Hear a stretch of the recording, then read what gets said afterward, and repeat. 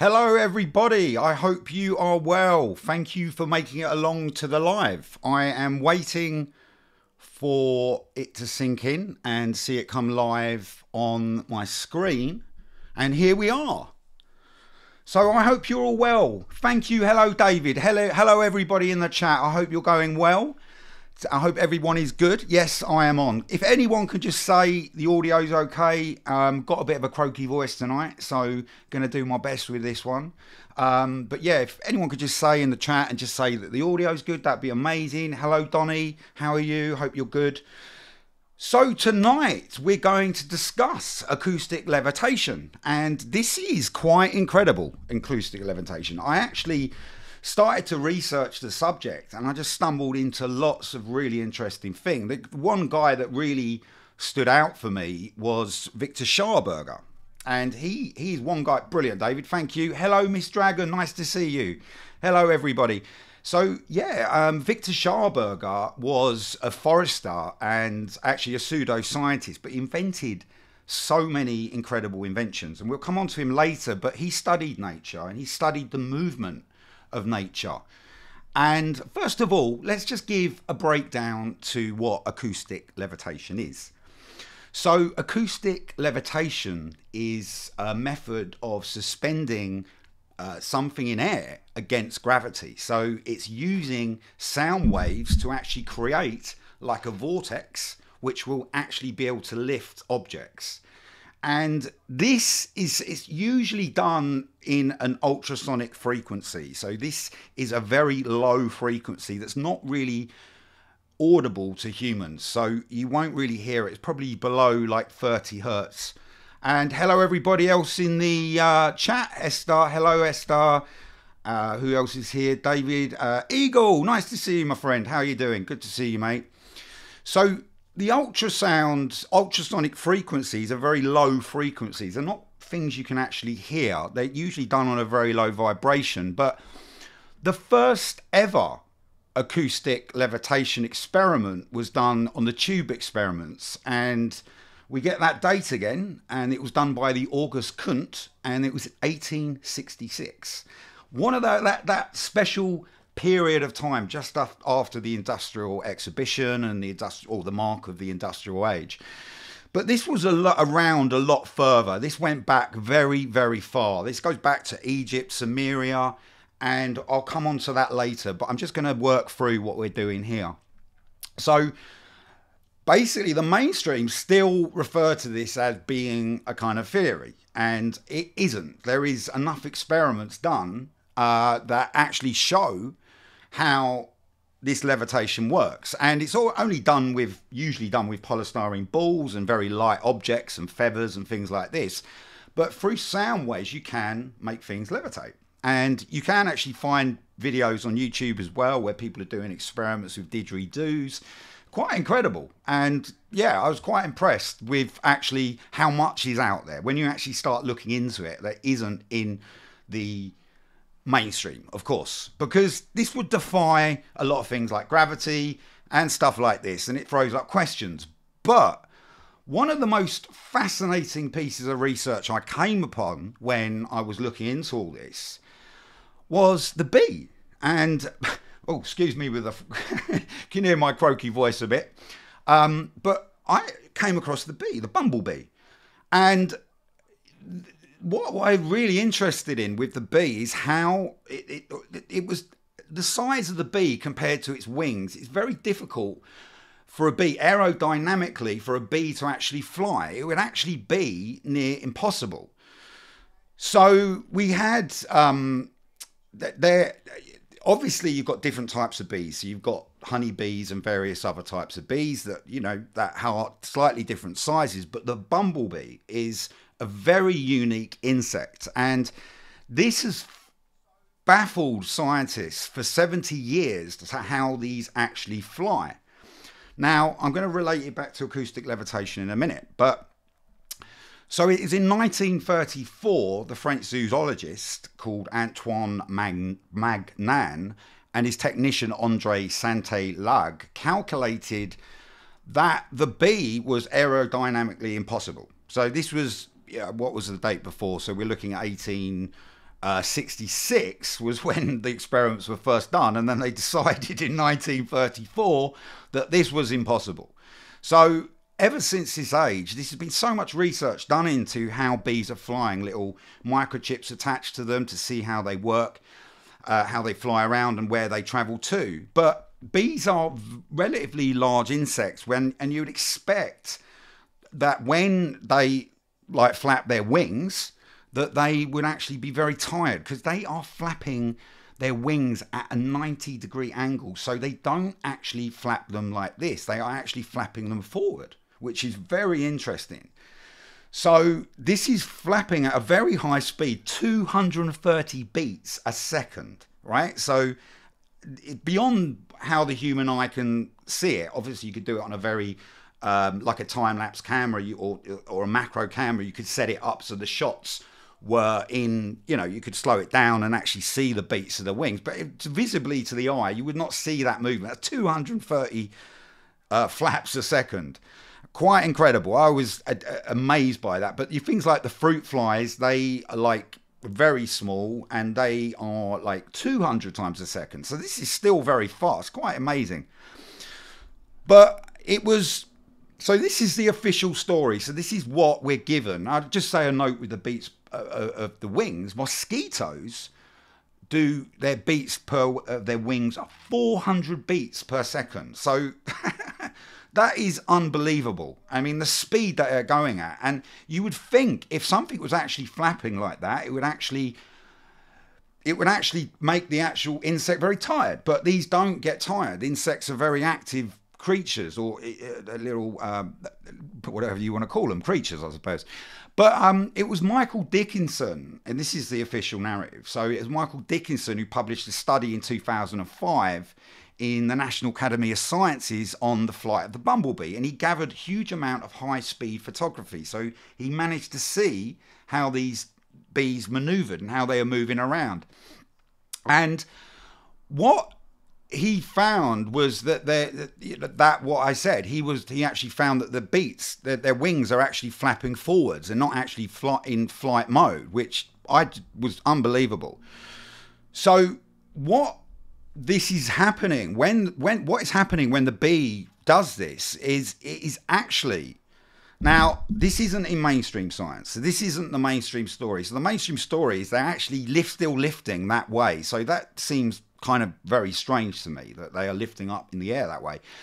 But bees are actually creating a vortex around them. Now, it seems so far out, but this is what is actually, and this makes a lot of sense to me. Let me get a little picture up of the actual bees so we can see some of the bees. But yeah, so basically, next to the larynx, and that's the throat of the bumblebee, there is a tiny hollow tube that acts as a resonance cavity that accumulates a frequency. So the actual flapping of the wings is activating a frequency within the bee's throat. And this is creating, which is the larynx, and this is it. So it's just down on the bottom of the throat here. And this accumulates a frequency, and when the bee starts beating its wings, it starts creating a sound frequency around it, and this is actually ultrasound, what you are seeing. So the bee, when it's actually moving and actually traveling, and the way it can travel so fast, because sometimes bees can travel up to 6 miles at 15 miles per hour, like high speeds. They know exactly where to go, and they travel in straight lines as well. So they are using, and again, this is a theory, okay, and not proven in the mainstream, but the mainstream idea or concept does not make sense. It really, to me, it's still baffling. Well, still, how are they getting up? Why are they not tired? Why are they not? I mean, imagine spreading your wings and then flapping them for the 230 beats a second. You'd be quite tired with your arm after your arm's doing it like that, wouldn't you? So, these got these very sophisticated creatures, insects. So this accumulates a frequency, and it will be the frequency that will match its environment, right? So it's 8.5 hertz, and this allows, and it creates through the ultrasound, it actually creates, let me get that off, but it actually creates a vortex. And basically around that bee is able to maneuver, and it maneuvers through the magnetism of the earth. So it's actually flying. So that when you see how direct and how fast they fly, they are literally pulled to their hives of, in this sense of magnetism. Now, again, that is not a mainstream theory, a mainstream idea, but in the sense of the concept of it, it came around in, I think, the 60s and 70s, this concept. And very interesting. I really, really feel like this is the way bees are flying. And the bees are absolutely fascinating creatures because they communicate through dance and sound as well. And this is really fascinating how these are operating. And also bringing it on to the recent years, the way we've had this kind of, the way the bees have been almost got rid of, this frequency that's been put into the air is actually apparently knocking out the bees' field of frequency. So I find that interesting. It's almost like there's been a little attack on the bee community over the years. So and also as well with the experiments that Michael Dickinson done, you got to remember that they were done in a lab. So how could you create that environment and actually recreate the outside environment in a lab? So if this bee was levitating in that sense, in the way I explained it, in creating this vortex through so just so I explain that a little bit more, if you look at Victor Scharberger's work and how he created he talks about the vortex engine and the vortex energy, right? So this field of energy is around the bee. So it's almost like the bee is actually, creates this sound resonance around it, and then it moves around in the magnetism that it is. So absolutely mind-blowing that was. But there's more to that as well, and I will come on to that as well. But in the physical world, the human world, we have a John Hutchinson, and he did a lot of acoustic levitation experiments back in the 70s, and he was actually getting heavy objects to levitate whilst they were tearing towards the ceiling. Metals are oddly contorted into strange shapes and resembled like jelly and different materials fusing together. And he was influenced, which I didn't know about. Some of you guys will know on the channel that previously I've talked about John Hutchinson before, but I didn't know that he actually used Tesla's plans, so to build these Tesla coils. And you can see in the video the way these objects are moving. This is all very real, and this was done in sound frequency. This was done with ultrasonic frequencies, and incredible guy, and I fascinating. So yeah, John Hutchinson, and again, this is not really being picked up in the mainstream, and this is a free energy type of technology that actually does defy gravity, and obviously that would probably be a reason why it wasn't brought up in the mainstream. Hello everybody who's just joined chat. Hello Red Eye, Paradox Fossils, Esther 12, nice to see you. Hello everybody else outside of the chat, thank you for making it. But this incredible guy, so check out John Hutchinson. He's done some really incredible experiments, and I just don't think they were followed or taken into the mainstream. He is acknowledged, but not in a massive capacity, and this is free energy. This is moving objects with sound. So I'm sure a lot of you know, and I'll come on to that a bit later, but obviously we've got the pyramids as well. So pyramids was another way of acoustic levitation, or possibly, but I don't think they moved these huge stones on on sticks and rolled them up and did it the way that some of the narratives tell us about. But right, so what we'll do here is just get rid of this image, and then I'll come back to me.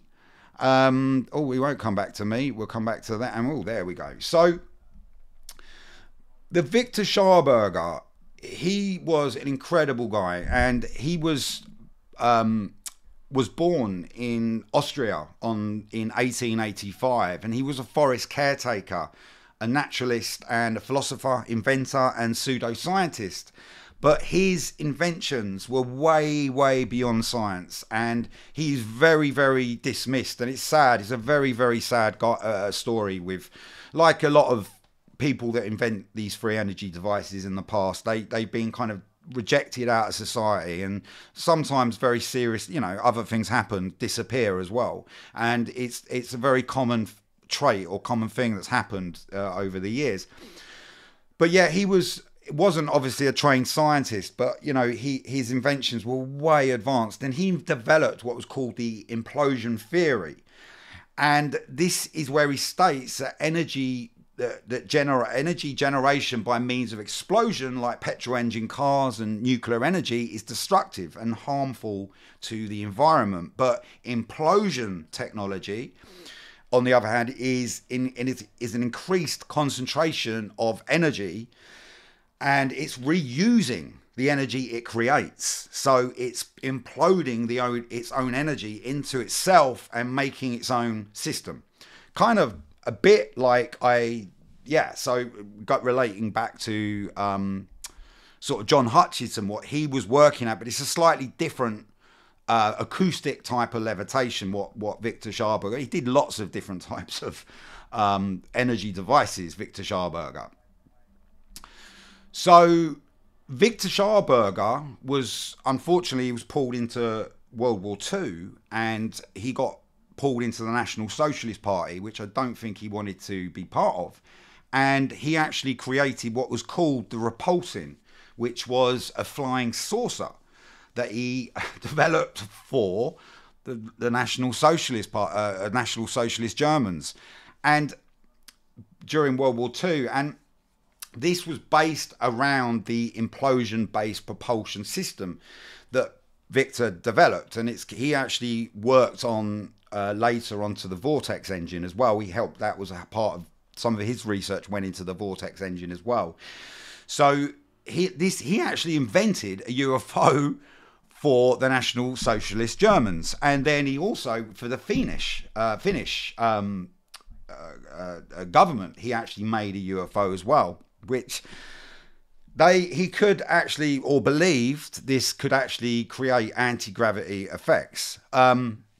But sadly, after he did that second UFO, quite incredible really to invent a UFO, but this is what the story is that we're given. This is all public information you can find out.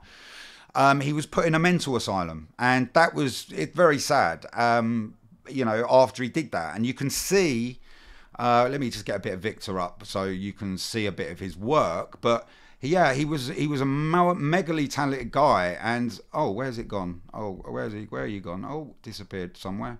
Oh, there you go, behind there we go. So yeah, it's flowing a bit better tonight, guys. Hotting up on the lives I am. So let's have a look at this. Is Victor Scharberger, and you can see he used water, and being a naturalist and a forest caretaker, he was able to, he spent like 30 years in nature observing how energy flowed. And you can see his picture here. This is probably after he was put in the mental asylum. Very sad, and I feel, you can see one here, one of his machines that he invented, and this was a vortex machine for water. But the plans you see here was the implosion plans that he built, that actually, where it imploded, the energy imploded on itself and was recreated, like recycled. Right, okay, so I'll come on to any questions, guys, or anything you ask in a minute. All right, so I'm just going to go through all this and then we'll plug on to the questions. But yeah, Victor Scharberger, his motto was comprehend and duplicate. So, observe nature, see how this is operating, and you can actually start to see how the movement of energy works. And You know, it's all there, guys. It's all out there. You know, obviously we need to adapt it into technical machines, but it's all there. So, right. Sorry about my voice, guys. I'm just gonna have a drink of water. But yes, basically another one which I was just like, you know, I saw these when I went to California 10 years ago, and I remember watching all the hummingbirds come along, and it was up in the mountains, and they were just taking from this bird feeder. They were just coming along, and it was amazing watching these hummingbirds. But again, these are birds that actually don't, so they beat their wings. This is really, really mind-blowing. So hummingbirds beat their wings in a figure of 8 pattern, and they actually create a sacred geometry circle. So they are actually, when the patterns they make, is actually creating like a sacred geometry symbol. I tried to look for the symbol. I couldn't find any of that, but you can imagine if it's doing a figure of 8 and it's doing that, I believe they fly, I think it's around something like 200 beats per second, hummingbirds. So you're looking at, again, like the bumblebee, very interesting that. But they are, and when they hover, the hummingbirds beat their wings back and forwards and downwards. So they're literally going like this, and in creating a sacred geometry pattern. So maybe that pattern is some way aligned into the planet, and is actually is allowing that bird to maneuver along ley lines, the grid of the planet, the magnetism of the planet, or the magnetism to various other locations. Who knows? This is incredible. But these birds also, let me just mute that because I've got that sound. I've got my little computer on. I just had to check it was on. But these birds, they can fly in any direction, so, and up to 60 miles per hour, literally, like, because that was fascinating observing them when I saw them years ago, is how quickly they moved. Literally in a blink of an eye they're gone, and it's too quick to even sometimes observe these things. But that I found that very fascinating. And yeah, again, Western science doesn't support this idea. It's saying that they're, you know, using the aerodynamics, and we'll come on to aerodynamics a bit later. But it was, I don't think these are. I think these could be possibly creating a field of sound, like maybe why that is called a hummingbird. Maybe ancient history. I didn't actually look into the history of how far hummingbirds go back, but maybe the hummingbird is connected to that. But also from studying the architecture of the old world and seeing that, I've actually seen that the Cardiff Castle, that was the location, there is some very interesting paintings that have been applied at a later date, and it would probably been when William Burgess was actually designing that place. And I noticed that the Darwin, they had I think it was, they were mocking Darwin's theory of evolution. So the designer was doing a direct attack, but there was monkeys up on the ceiling in this castle. So in these sacred geometry patterns, it was very obscure, very different from the actual original old world architecture of the building. But then also well placed within the monkeys were hummingbirds. Just an idea. I mean, very interesting that. So maybe the two theories kind of clashing together. Maybe hummingbirds were something much more in the part, or they still are, but they're just not looked at in that way. They're looked at in this way the way we see science.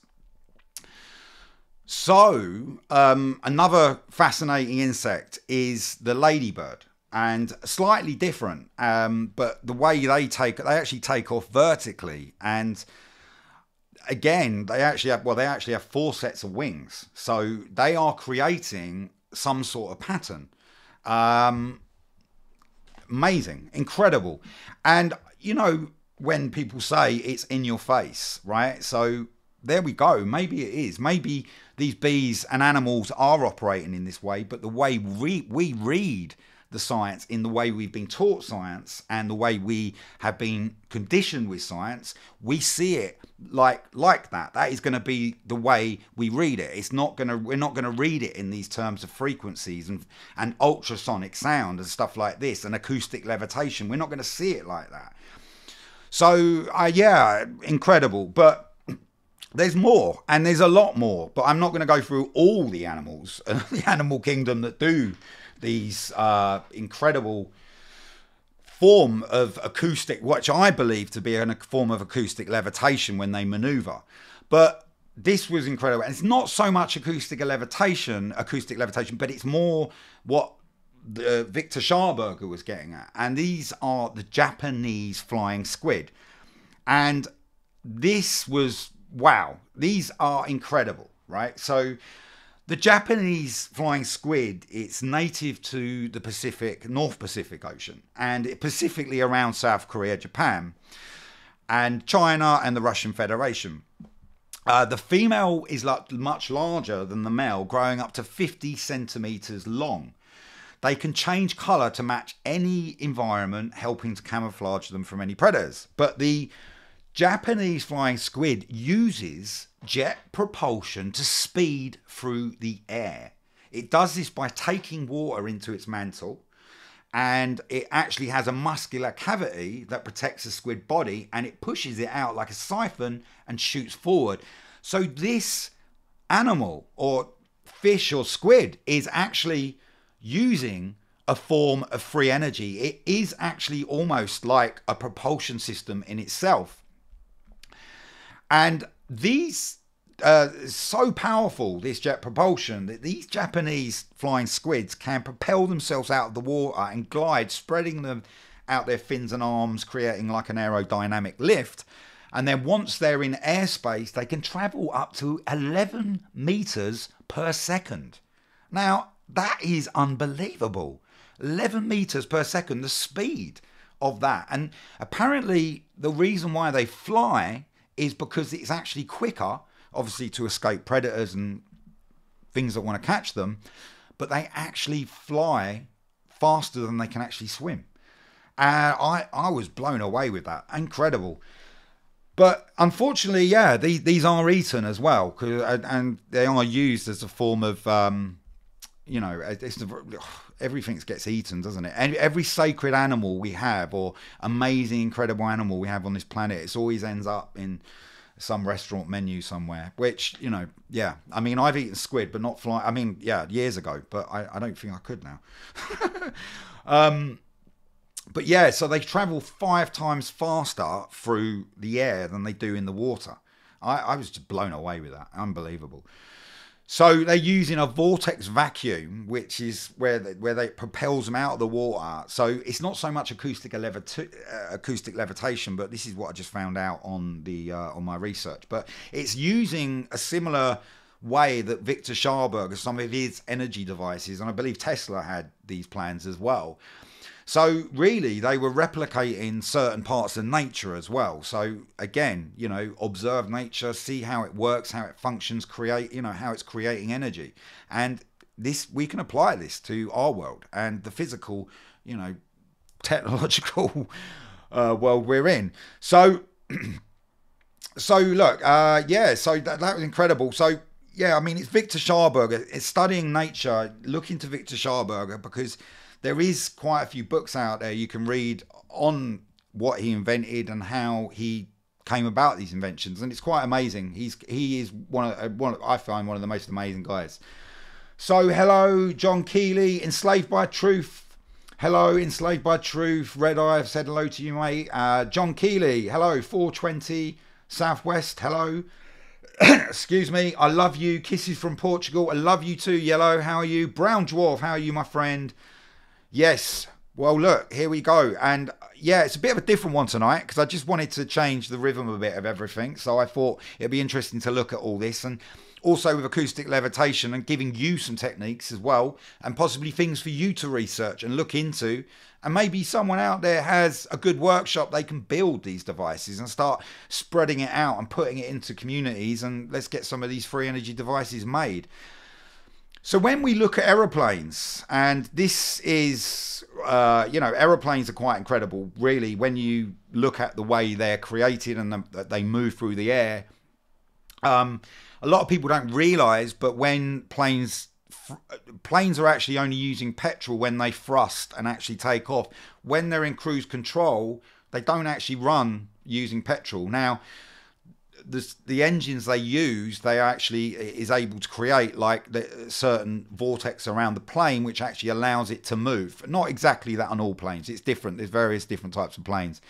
But the cruise control I found interesting because, yeah, is actually using the air currents. And, some people will say that it's actually using the ether. Maybe it is. Maybe. Pilots say some very interesting things. But yeah, planes have always been a fascination for me. I've especially over London, because we look at all these planes flying over and we just think, wow, okay, so they're actually, these are like, what, 30, 40 tons, probably more in some cases. And yeah, I just, they're fascinating to observe because you're seeing how the aerodynamics works. The basics to aerodynamics, the laws of aerodynamics, the principles, fundamental principles, are governed by how the air behaves around the objects in motion. In aviation, these laws are essential for understanding the principles of flight and how aeroplanes are able to take off, fly and land. So the 4 aerodynamic laws in aviation terms are lift, weight, thrust and drag. So that's interesting to how that interacts with the environment around it. And obviously not all planes have vortex engines, but the vortex engine is able to create a field around the plane which will actually create a pocket of air which will actually help it lift it, push it forward itself. So yeah, so bear that in mind when you're watching a plane actually in full cruise control high up in the air. It's not actually got it's not running from the petrol, so it is using a type of free energy. But the vortex engines are really incredible, sophisticated engines that actually create like almost like a vortex type around them, which does lift the plane. Incredible. But all that is, of course, excuse me, I keep going croaky, so thank you for everyone, and yeah, thank you to anyone that's joined.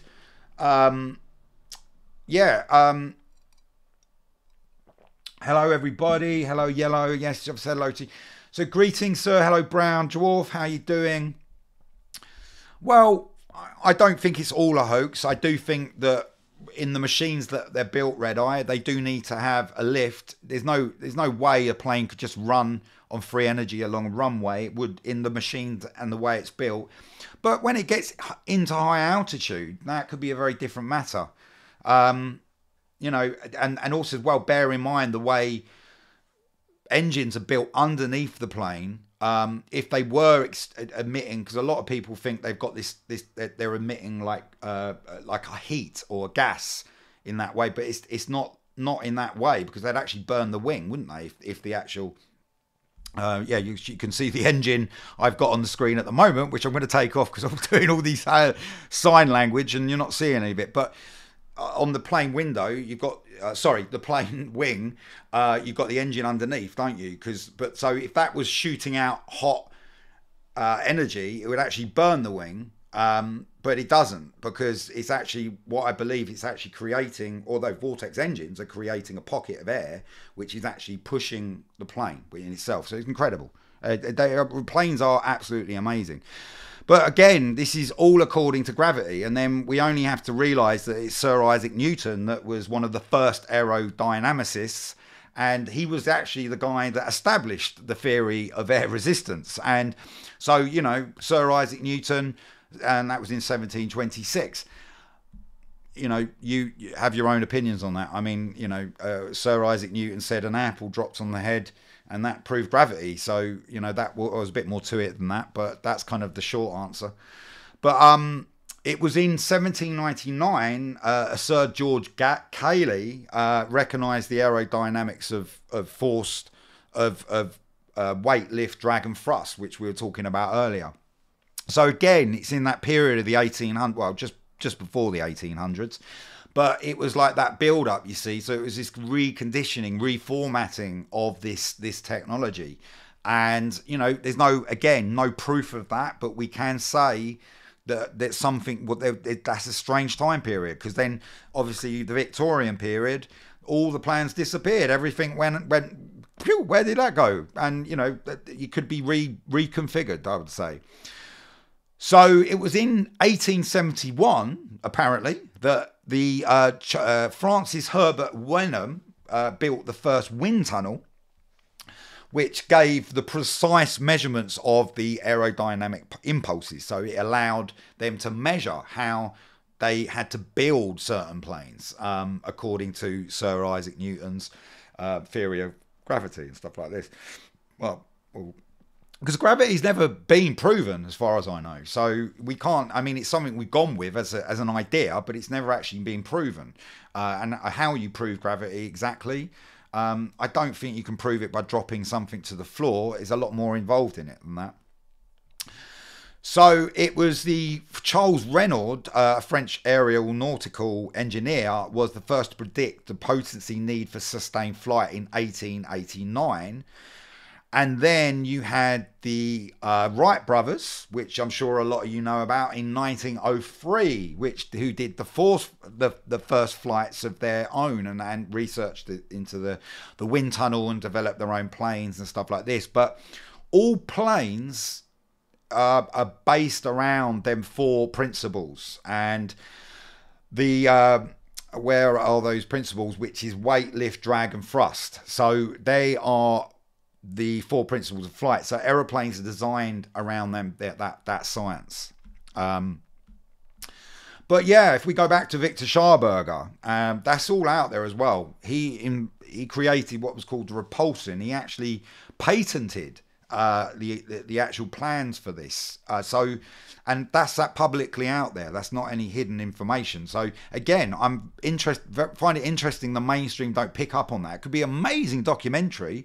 It might actually help the mainstream come back into a good light with people, right? God, I'm getting squeaky. My gosh. So where are we? So let's get down to. I've just got a few notes here. I'm just working through. So the designing of aircraft of supersonic, hypersonic flight, as well as desire to improve the aerodynamic efficiency of current aircraft and propulsion systems, it continue to drive new aerodynamics research. So it is changing a lot all the time. There is so much happening in the sense of engines and how these free energy systems are being created, and the more knowledge and information that we retain and we actually remember, it seems that we're actually developing new types of engines, new types of crafts, and new ways of traveling. But you only have to look at the repulsion and what Victor Scharberger did to realize that this technology is very real and probably not in the public domain, that side of technology. So you had the where are we? So you had the famous so going over, so yeah, where are we now? So famous French spiritualist and Buddhist who became an explorer and known as Louise Alexandrine Marie David, who most knew as Alexandra David Neal. And he visited central Tibet during 1924 when it was forbidden for foreigners. I didn't know that actually Tibet at that time was forbidden to foreigners. Interesting why it was, because Tibet holds a lot of sacred knowledge and this knowledge of acoustic levitation.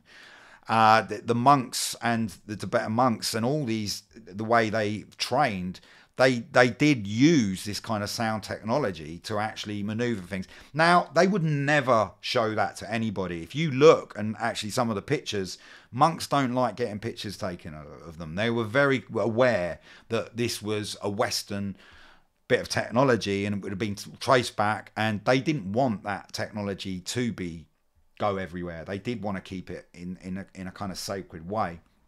But the monks, so this Belgian, the French spiritualist and Louise Marie David, He basically observed Buddhist monks using singing bowls to levitate huge rocks and stone circles outside of the Buddhist monasteries and repel demons and negative entities. Now, this was recorded on the 1st of January 1929 in his book Magic and Mystery in Tibet.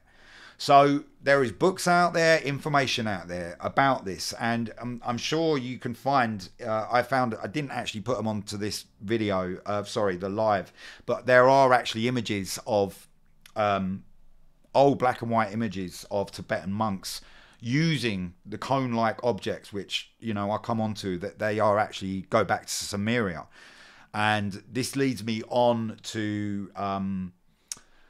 There is actually someone else, actually. There is actually another guy, a German-Canadian polymath and explorer, Theodore Illon, travelled to Tibet in western Tibetan plateau, and he wrote, in the secret Tibet in disguise amongst lamas, robbers and wise men, he observed lamas and Buddhist monks using massive singing bowls to move large rocks and stones up hills.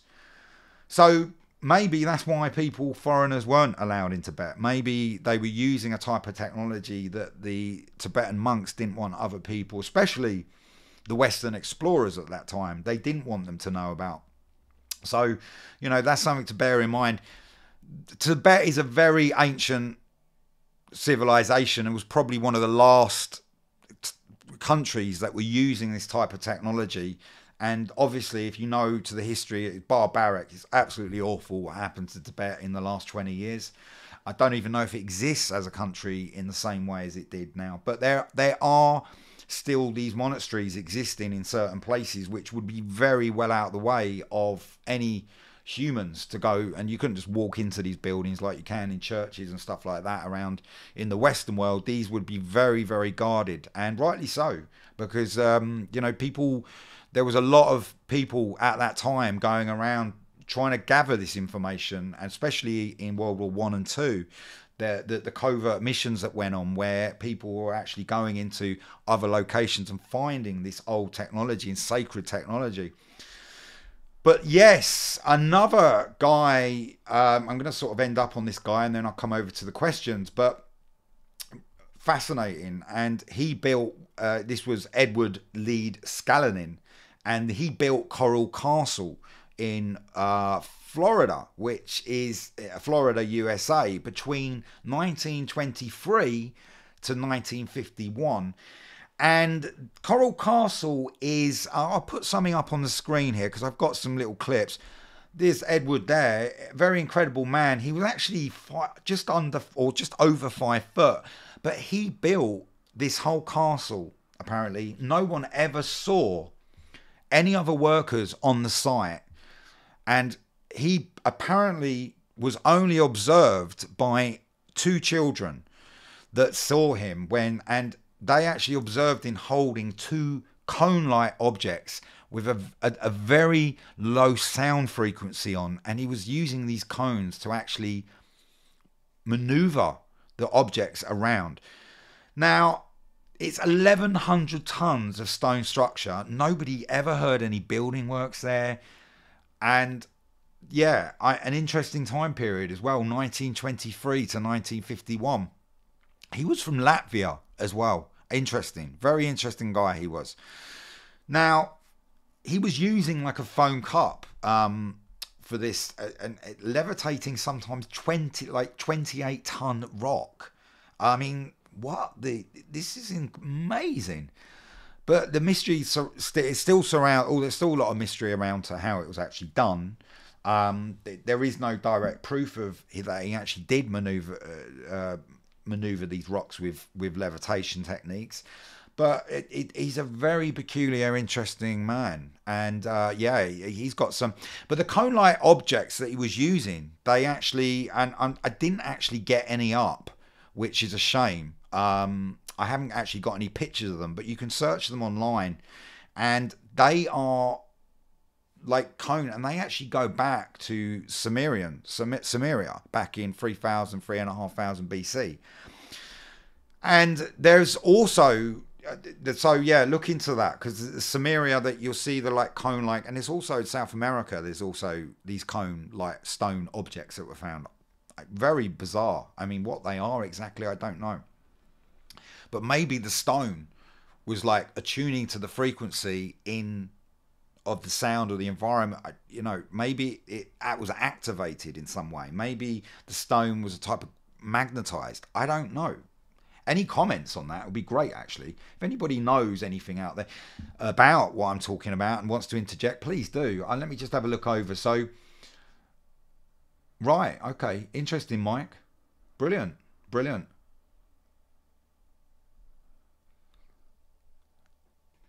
Yeah, I mean, to be honest, I've actually never. So, Red Eye, just back to your question, I've never actually heard of the jet fuel hoax. I never actually knew there was a hoax on that. You know, from what I've seen, when I've gone to the airport and I look at a plane, I see it getting filled up with a tanker. So, you know, it maybe so there must be fuel going in it, and to thrust in, it must be going up. Yeah, David. So you're interested with the total eclipse. I'm fascinated with that. Yeah, there's been a lot of fear talked about it as well, I've noticed. There's been certain figureheads coming out on mainstream TV saying, you know, we must be careful. There's what's going to happen, you know, and get your supplies in and stuff. And I'm like, that's pretty serious. So maybe, and obviously they're doing the Hadrian Collider as well at the same time. Is that, I might be wrong, but I really am out of any mainstream. I really just go into my own research and like looking at things in my own space. I tend to just ignore the mainstream stuff going on at the moment. I just ignore it. I don't want to really know about it. It doesn't really fill me with any joy or happiness. So just going to come back to the final one, but the similar theories that he had with the ancient stone structures like the pyramids, and the pyramids were probably built like this. I can't see the official story being holding up to be correct. Like, you know, they rolled these stones or carried these stones with huge numbers of people. But yes, I mean, the pyramids were built like this, and I think all old world technology, old world buildings were at some point built like this. Maybe even the ornate buildings, obviously, you know, and that might explain why certain buildings were built, for example, in the world fairs for certain time periods. Maybe they were using this technology. You know, that's a possibility. Or they could just be there already and they just took it over and said, I built that and that's mine. But yeah, the pyramids are an interesting, and the pyramids all over the world. You know, there's so many structures like this that were built with huge granite stones that would have been near impossible to actually move. But and Stonehenge, the stone circles around the world, you know, like that's another way acoustic levitation was working in this way. So acoustic levitation is very real. We can just see from the micro experiments we've done. Well, we'll say we, not me, but like us humans have done, that this is very very possible and very real. But yeah, I'm going to end up on a quote from the guy Edward Lee Scallin, and I'm going to come over to your questions in a minute. And his quote, which I was pretty blown away with, so this was Edward, the guy that built Coral Castle, said that I have discovered the secrets of the pyramids and have found out how the Egyptians and the ancient builders in Peru, Yucatan and Asia, with only primitive tools, raised and set in place blocks of stone weighing many tons. So that was quoted from Edward Lee Scallin, and I advise everybody to look into his work, and very scarce to how he did that, but there are other people that have done theories and drawn up plans in other ways to explain his work as well. So check him out. But also, I know some of you will know Victor Scharberger on the channel. Do check him out. Incredible. So yes, thank you everybody. That's the lot for the actual talk on acoustic levitation. I'm going to come over to your questions now. So David, yes, I'm back to the total eclipse question. David, yeah, I mean, I don't think anybody out there, we've got nothing to fear. I'm sure a lot of strange things happen during an eclipse. An eclipse is a very strange event in itself, considering, you know, the alignment to that and how precise that is. And I believe we are the only planet that experiences an eclipse. I might be wrong there, but in the sense of that, there it's quite a rare phenomena that we actually have. We have eclipses. But yeah, there's a lot of fear around it. I would ignore the fear. Again, don't get pulled into the mainstream there. But interesting. And please tell me, David. I'm interested to see what will happen. And tell me next week. But I don't think it will be anything bad. So I wouldn't worry. The engine essentially chops up the ether, creating a high electromagnetic charge across the wing. Also, this is crude elevation method. Nice, Mike. Very nice. Yeah, well, that's really cool. And that makes sense, right? In there's different ways, I suppose, that it could harness the energy and create the energy. But the vortex engine is actually creating a field of thrust that is thrusting itself, and they are very sophisticated engines, quite incredible. And we can actually do like a real lot. I don't know why we couldn't create a vortex engine in a car. It would make sense. You know, I'm no scientist or builder of cars or these kind of things, so I don't know. I'm just looking at it in an artistic perspective and seeing how it could work. I suppose I'm a bit of a pseudo-scientist. You know, I look at things in a very abstract way and see outside of it. I look at things inside out sometimes as well. I think it's always good to look at another perspective. What I don't like about science is it's so definite with its answers, and this is the way it is. And there's so many aspects of different things that could change that concept. So I find that very bizarre. So, bees, yeah, cool. Nice. Bees have hollow tubes like dragonflies. Yes, dragonflies, incredible creatures. And they're operating, but again, I think they have 4 wings, right? Or maybe even 8, maybe. But yeah, incredible creature. And they'd fly in any direction. Now, they're quite heavy, the bodies to them as well, so that makes sense. Yeah, yeah. Wow. Okay. Really, David, that'd be amazing. Well, it'd be incredible to watch it from a plane. I mean, I don't know if I'd feel. I don't know. I don't know if I want to watch it from a plane. It'd be quite amazing, though. Wow, that'd be incredible. Well, I hope the pilot can see. I've got a very squeaky throat. I came down with a cold yesterday, and I've been trying my best. It's nearly gone. I went quite quickly. I was drinking lots of lemon, but it took a little while. Resonate, carrying sound, electromagnetic energies across the wings. Incredible. Yeah, and this is why I believe a lot of insects, if you think mosquitoes are going at like 400 beats per second, that's nearly twice as fast as a bumblebee. So even mosquitoes could be creating this field of creating a frequency field. And going back to the bees, what's fascinating about the bee is that when I've gone close to a bee hive and seen like a whole series of beehives, and is the hum coming from these hives, it's whoa. I mean, really healing. And obviously you can't just go, you have to wear the whole suit and everything when you go and play around with the bees, but it's incredible. Yeah, so group thinks, okay, so yeah, Starfish Troopers podcast. Hello, Scarabs too. Right. Okay, cool. Yeah. Well, look, add anything else, guys. Add any other creatures, insects, animals into the chat and let's chat about it.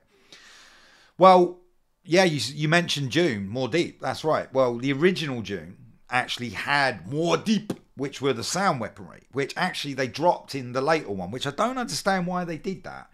That's a shame, because actually I thought that was one of the best aspects to the original June, the David Lynch version.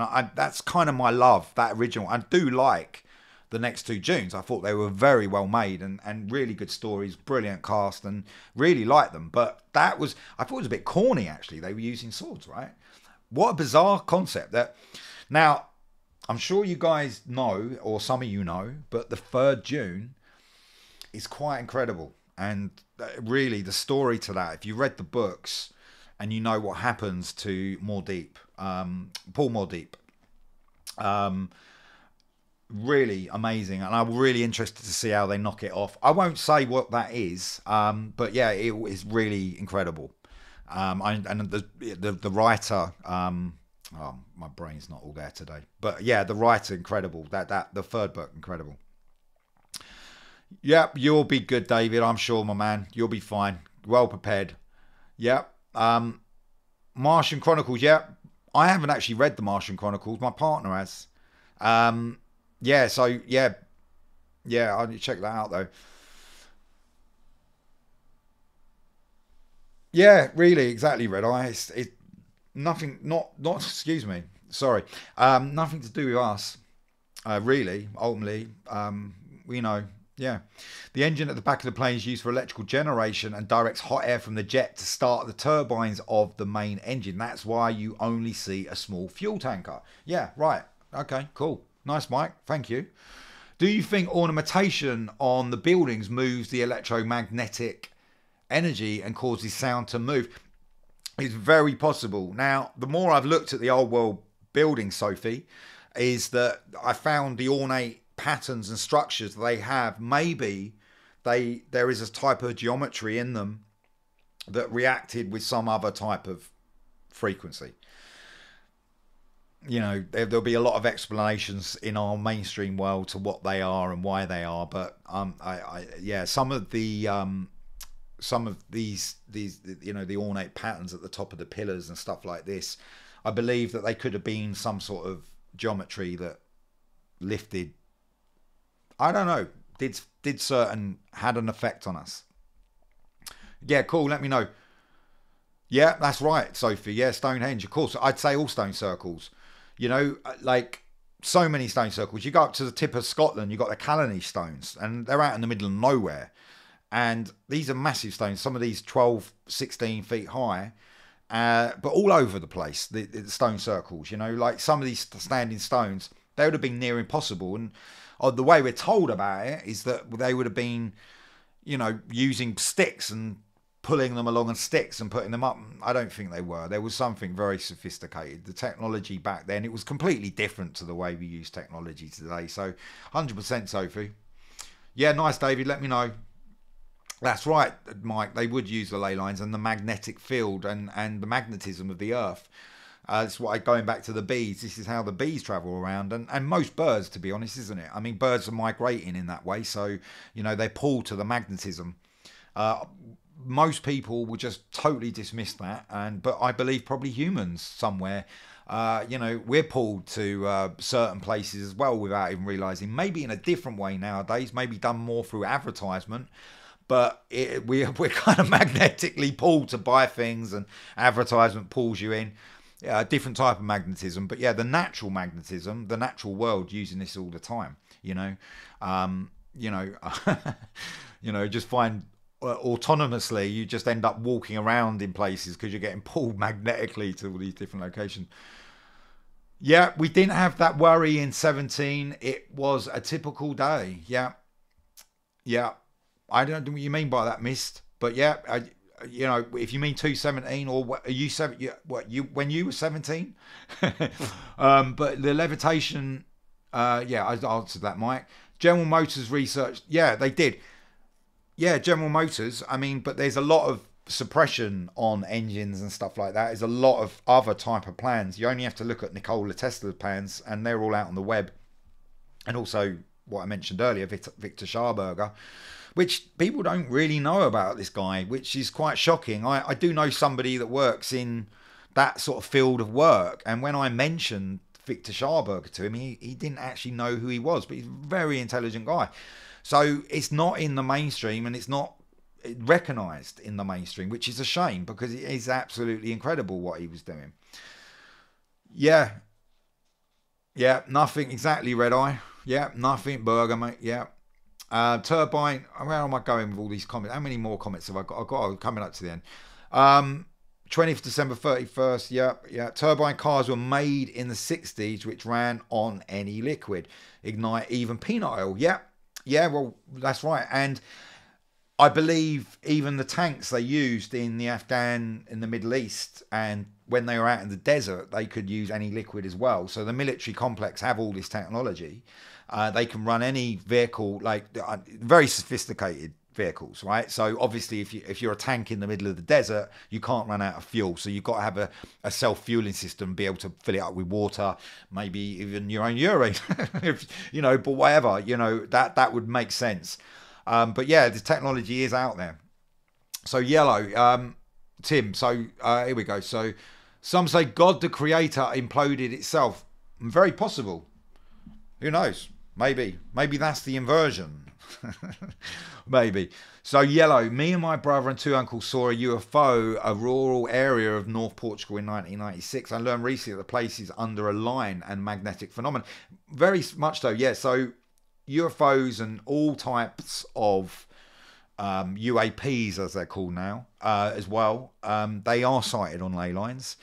Crop circles as well. All this type. They are used. That's a form of magnetism. So I believe UFOs use this technology as well to some level to go from A to B. It's not possible to be able to steer, or they are actually imploding in itself and almost folding space-time, which is pretty far out and not something that's really described much in the world we're in today.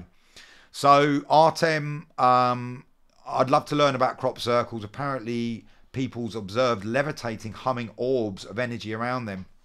Yeah, there has been sightings of them.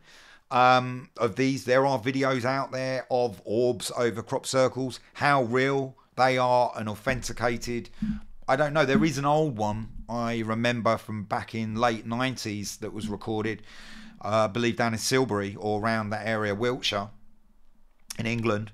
And that was these little orbs that were flying around. And yeah, amazingly, in seconds, they created what seemed to be a circle. But it's very hard to see these. But yeah, crop circles, they're very real. And some of these circles are too complex to build. And there are some, 100%, that are 100% fake.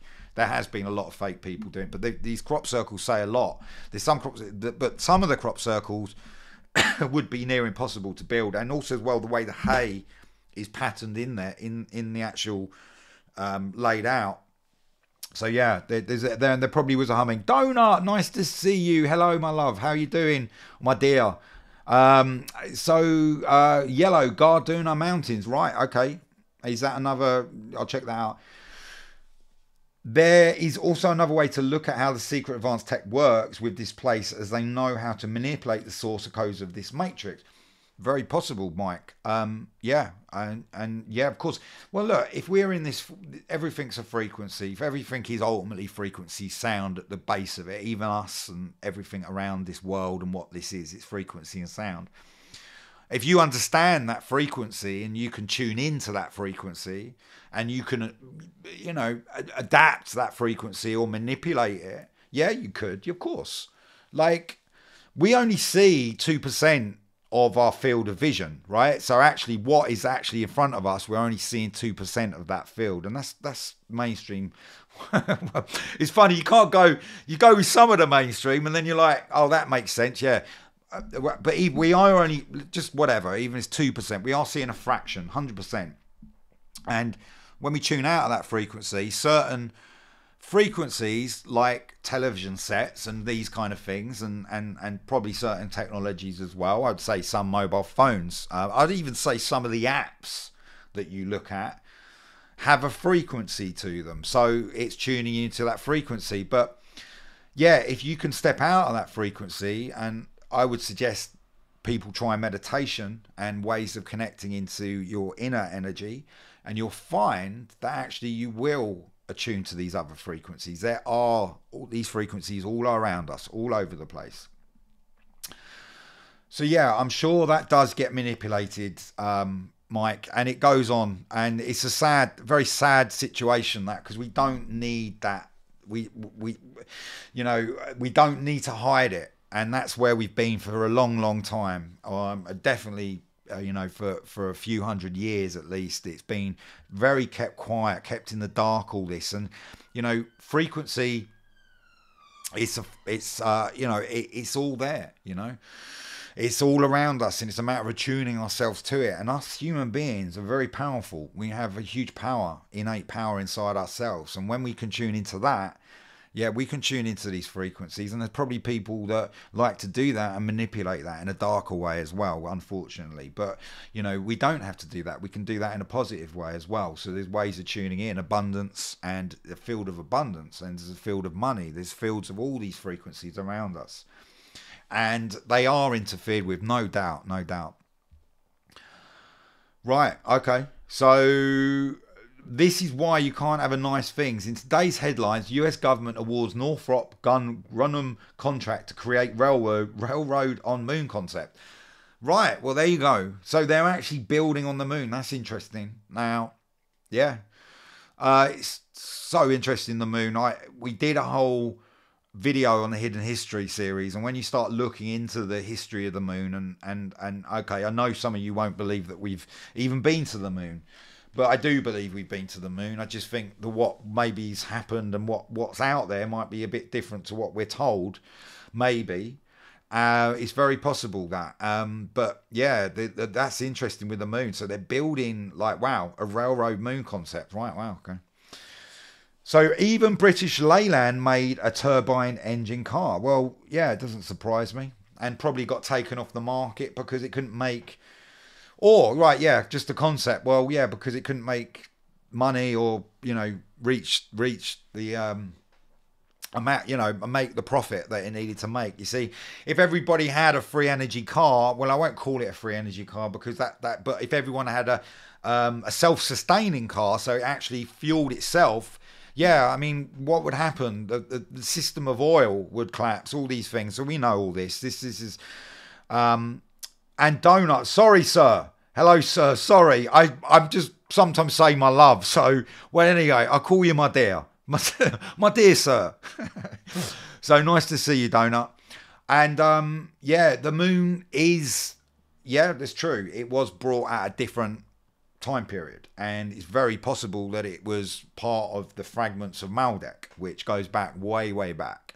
And that goes into the Anunnaki and all these kind of various subjects, which is a whole other live or podcast we'll do one day. Cool, nice, Red Eye. I'll check that out.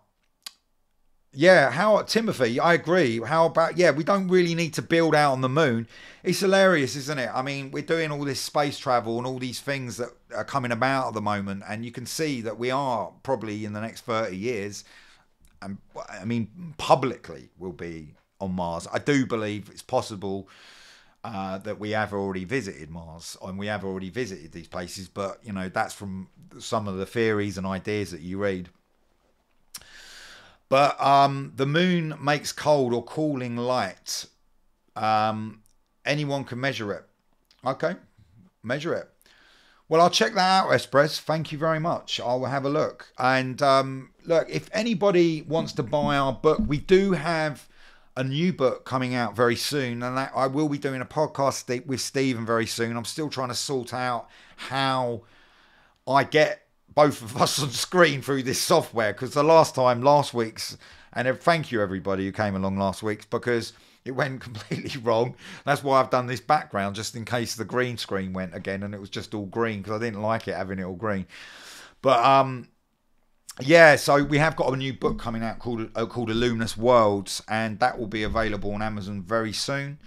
And we also have our old book, which was, God, I mean, wow, amazing how time flies. But this was printed back on early or mid 2023 now, or yeah, early 2023. It's Mysterious Realities, and that's got lots of fantastic information in there, and has got little bits on acoustic levitation as well. I believe we've got it.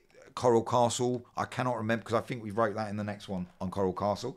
But you've also got my book as well, Human Inversion, and I wrote this because of the crazy times that we are in, and I sort of wrote it from my perspective of my own journey of life. So what I've gone through. But it really does connect with now and where we are in society and what we need to do. People, you know, a lot of stuff's going on out there, so it isn't a good time to really check in with the self and really look at one's own stuff and really sort out our own spaces the best we can. So yeah, Donut, you can see it on the, it's on the previous, I uploaded it again actually. I actually put a background on it this time round so it just look a little bit better. But thank you everybody. Thank you for coming to the live. Appreciate each and every one of you. Thank you for being in the chat, everyone in the chat and outside of the chat. I'm not sure how many people actually came in tonight because I haven't got any numbers up on my screen, but maybe I should. And I hope I've answered everybody's questions. So we've got 50 people watching. That's great. Well, nice to have you all here. Thanks, everybody. And please subscribe if you haven't. You can also join my Patreon or become a channel member. And I have lots of exclusive content in there. And you can check out lots of other videos coming up as well. I've got lots of podcasts. Primarily, I'm actually a filmmaker. So that's my heart and passion, what I love to do. But my research on films and what I write about and stuff, it pulls in all this information, and that's why I want to talk about it on the channel, so you can actually see the podcast as well as Sacred Wisdom podcast. And Stephen will be coming back and doing much more as well. So thank you everybody. Thank you everybody's made it. David, I always know you're here, my man. Everybody in Red Eye, thank you for coming. Eagle Hunter, thank you. Wishing everybody well. Donny Wicks, Miss Dragon, Paradox Fossils, thank you my friend. Nice to see everybody here. Enslaved by Truth, thank you. John Keeley, nice to have everyone at Brown Dwarf, everybody coming along, thank you. Mike Nicholas, thanks for everyone's comments. Thank you everyone that's subscribing. Thank you everyone on the channel for lifting this channel and making it what it is, because it wouldn't be, it's all down to you for watching and engaging it. I make the content. I just put myself out there because, you know, I want to spread this information and talk about it and discuss more and talk, you know. It's really important we all chat about this and spread this information so we all move to a better place and we move to a better society, which we will do. So thank you everybody. Much appreciation to you all, and I'll see you soon. Thank you.